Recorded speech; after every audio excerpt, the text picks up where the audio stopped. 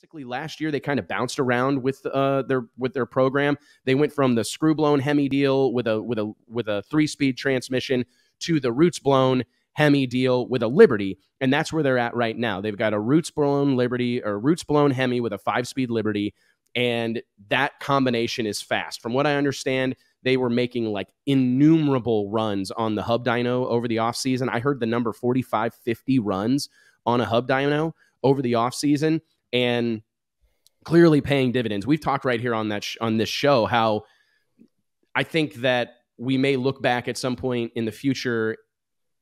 I don't know that we really understand how significant the Hub Dyno has been to the sport of drag racing. About to say that. Like, I think that will be a landmark. It's gone from something that's like a luxury to a luxury, or something that was questionable whether it was needed or not, to where you have to have it. It's a difference maker for these combinations now. I think it starts everything off. You're so much further along. You're not trying to get it to idle. You're not. A lot of the things that you're fighting with a new combination are at the racetrack historically.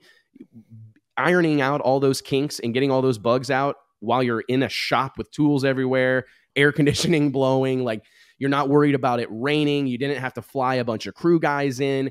You really can't say enough about the opportunity that a Hub Dyno provides race teams. And again, I do think there will be a point in time when we're looking back and going, wow, do you guys remember when Joe Oplosky, to the best of my knowledge, brought out and like kind of made standard the Hub Dyno?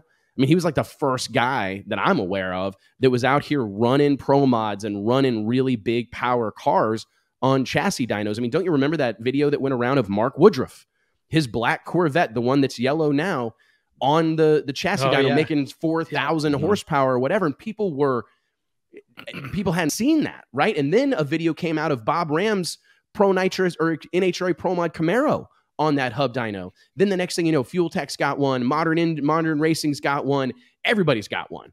And it's clearly a difference maker. And I look at that off-season testing, putting in the time when it's not convenient, clearly making the difference for John Salemi and company. And I'm anxious.